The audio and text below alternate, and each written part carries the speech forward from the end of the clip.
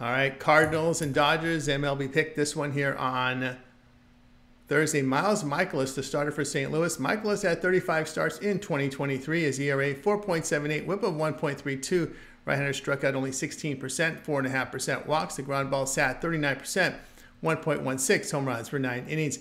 His swing and strikeout mark was only 7.5%. Tyler Glasnow, the starter for Los Angeles.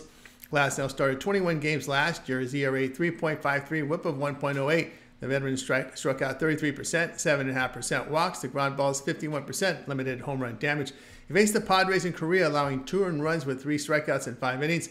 LA 42-23 to the run line, following a loss the past 2 seasons. That's nearly plus 24 unit return. Michaelis' high contact is a concern against the Dodgers lineup. Play here Los Angeles run line minus 1.5 runs here at minus the 117.